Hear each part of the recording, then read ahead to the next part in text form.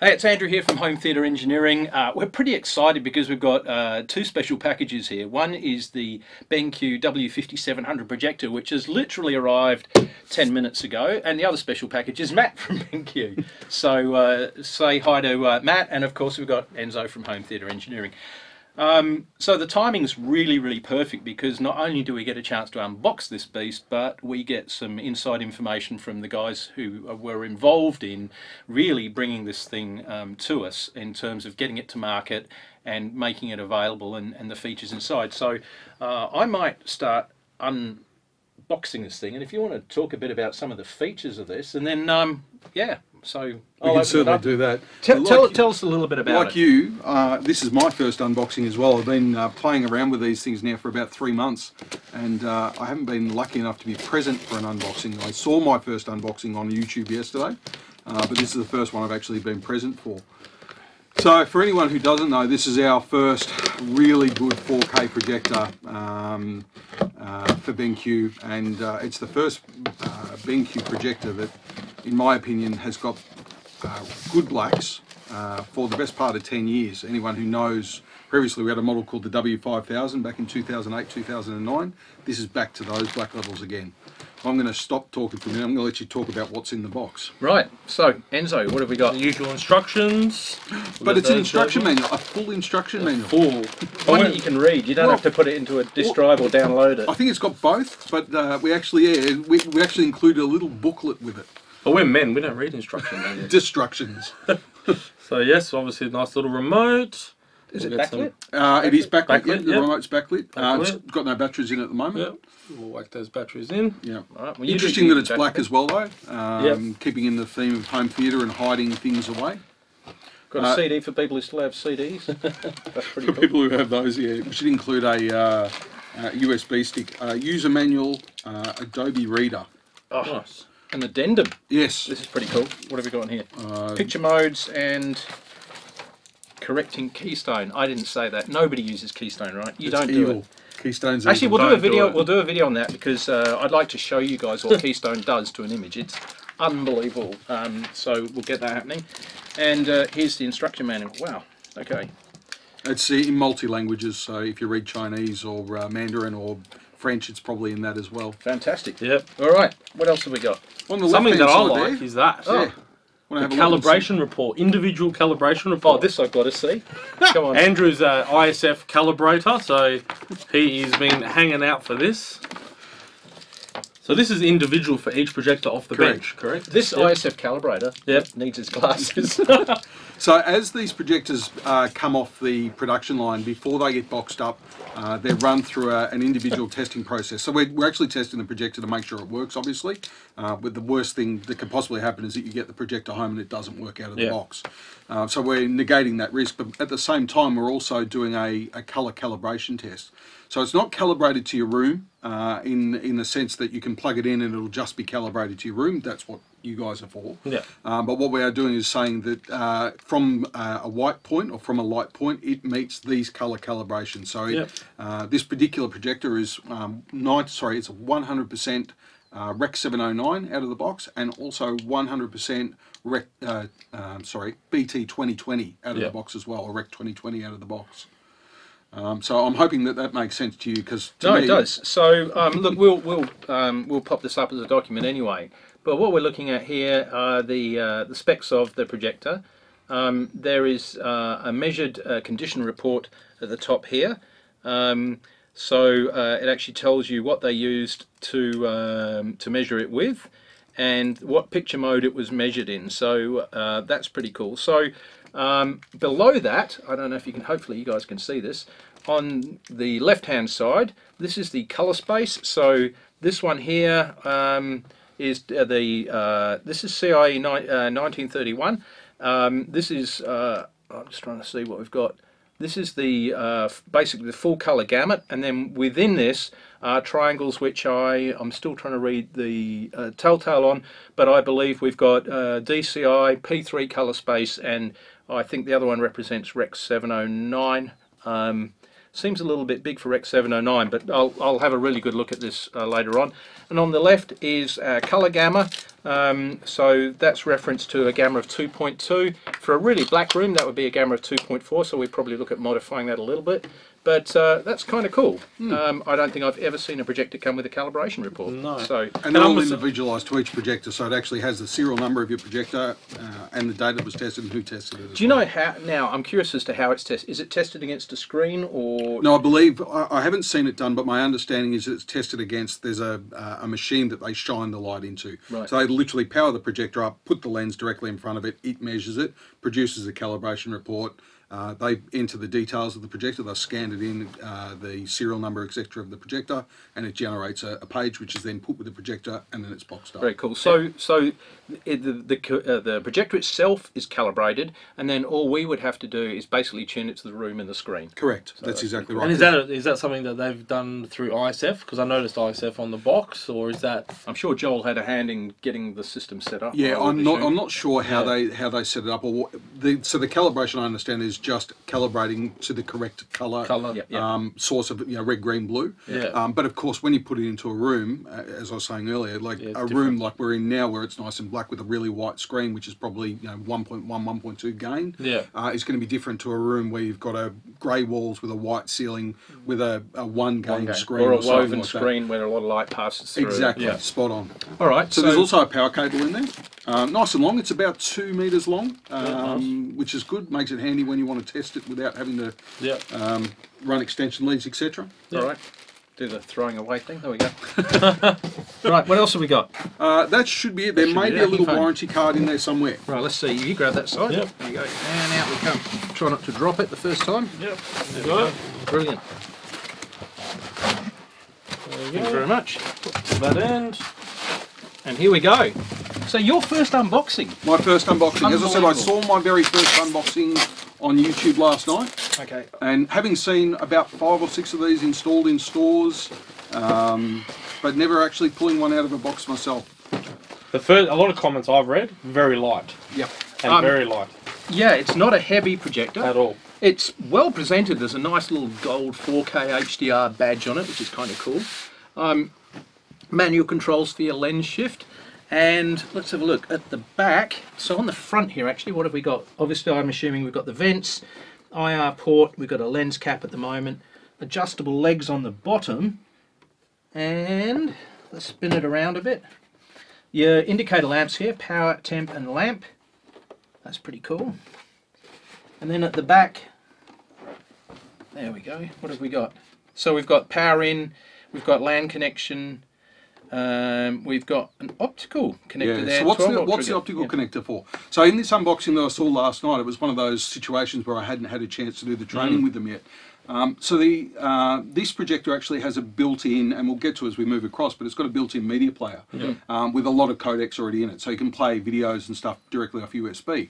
Problem is how do you get sound back out of the projector? So what we've done is we've included both a 3.5mm headphone socket and an optical socket. So if you've got a video that you legally obtained and it has a 5.1 soundtrack, it'll send the sound back from the projector back to your amplifier. And this will be popular for a lot of people that are wanting to do outdoor cinemas. Correct. Because a lot of people go, how do we get sound? How do we do it so easily? So this is pretty. So you've got sound return via SPDIF and via your audio out as well. So that's very cool.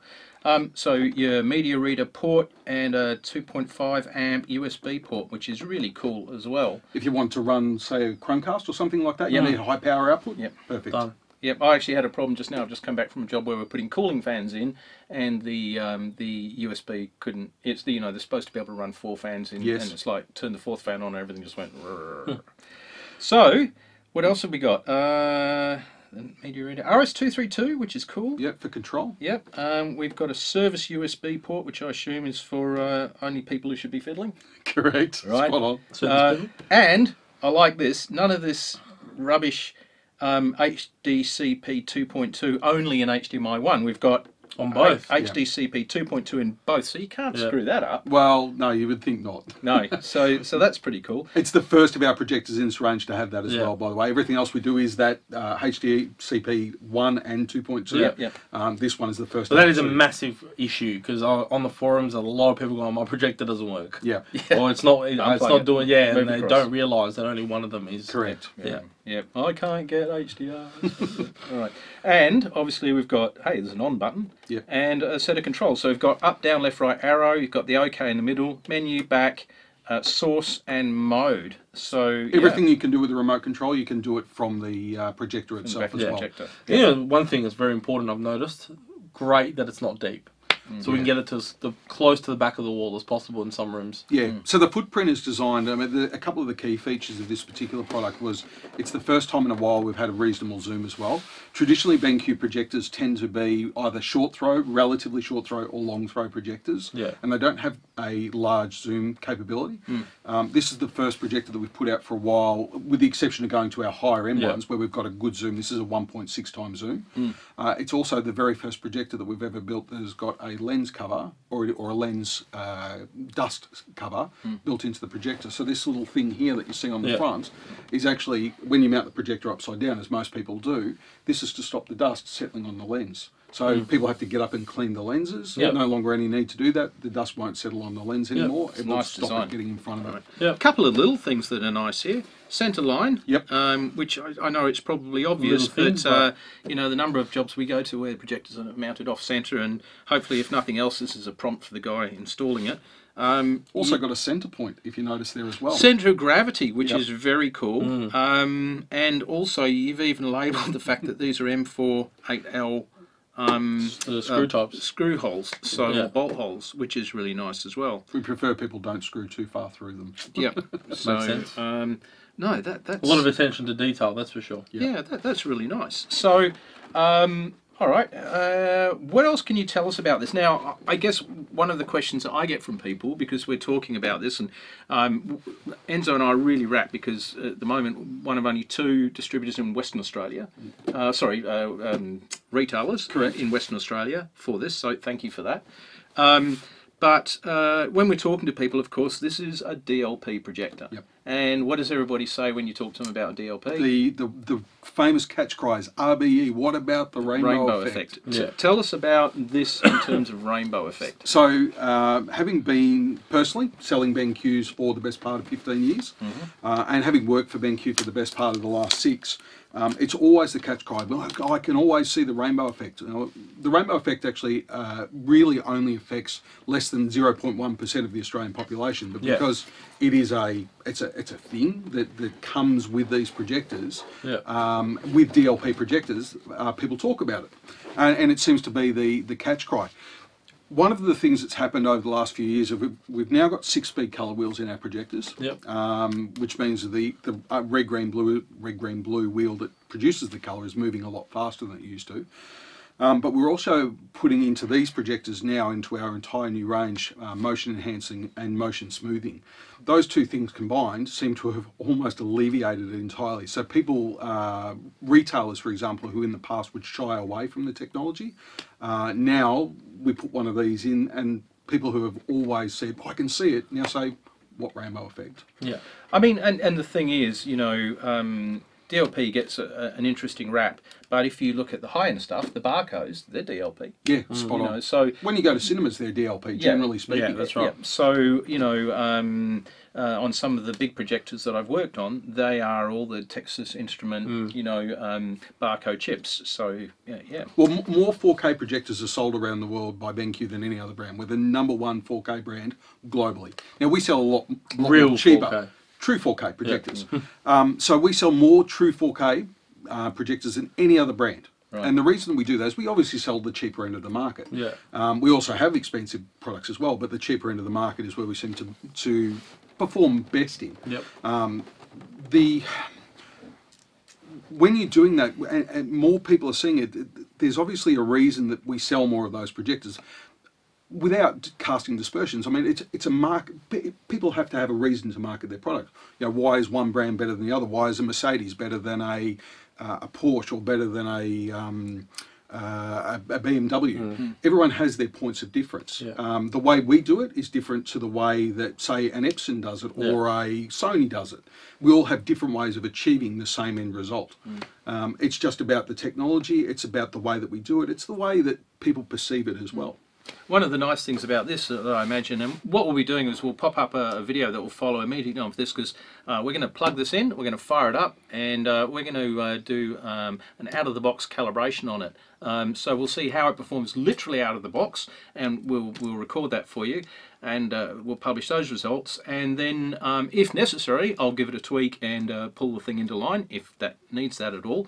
A couple of other things I've noticed on the front. We've got the zoom. It's actually a very smooth control. It's not clunky, and it doesn't feel like it's going to fall off, which is nice. And the focus as well. If you have it's very fluid. So that's one really of the problems with the old school projectors. It used to always to try and get it. Used to go very too clunky. far. Yeah. So and the thing would jump around. around. A lot of the cheaper brands as well. So there's a lot of people who play in this DLP space. So there's other brands out there. Sure. We use all glass lenses in our array. So even our cheapest projectors still use glass inside of it.